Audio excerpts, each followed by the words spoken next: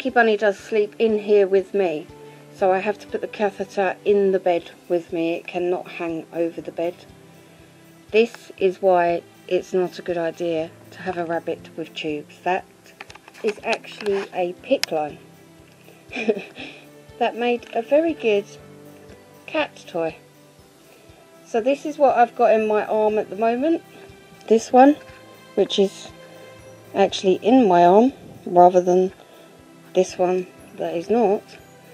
So this hangs out of the arm, as you know, and that bit sits at the vena cava in the heart. So Binky has chewed these and he has chewed these. So I'm much more careful these days, and I wear a tuber grip on my arm. That looks absolutely disgusting, but it is clean. So I wear that on my arm at night, and I'm much more careful with Binky around. Binky Bunny clean ate through that there and buggered it.